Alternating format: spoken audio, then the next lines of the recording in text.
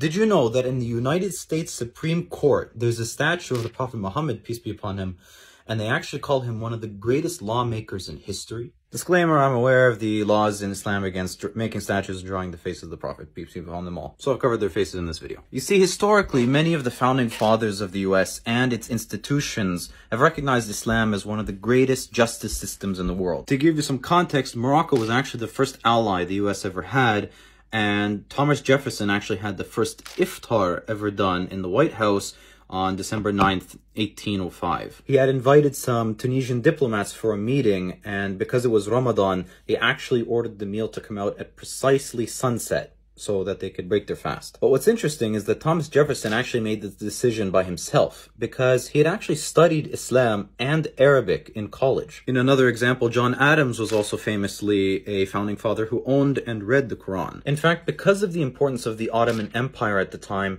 and because of the US's ties with North African Muslim countries, many of the founding fathers and important politicians in the US actually either read the Quran or had studied some Islamic law and history. And because of this, if you ever visit Washington, you'll actually find a lot of murals and statues honoring Islam. For example, in the Supreme Court, as I mentioned earlier, there's a statue of the Prophet Muhammad, peace be upon him. They also have statues of Moses and Solomon, by the way, peace be upon them all. In the US Capitol building, they have a portrait of Sultan Suleiman al-Qanuni. He was famous for revolutionizing the legal system in the Ottoman Empire. And then if you go to the Library of Congress and you look up at the ceiling, you can actually find the word Islam written with physics underneath it. This is in celebration of the advancement of science under the Islamic Golden Age. And then, of course, if you go to the Library of Thomas Jefferson, you can find his personal translation of the Quran there. Oh, and one more thing, but it's not in Washington, but I did want to mention it. If you ever visit the Harvard Law School, you can see an ayat of the Quran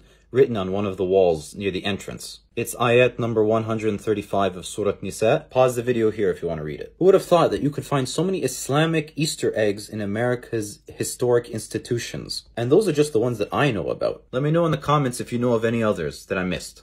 Like and follow for more Muslim facts.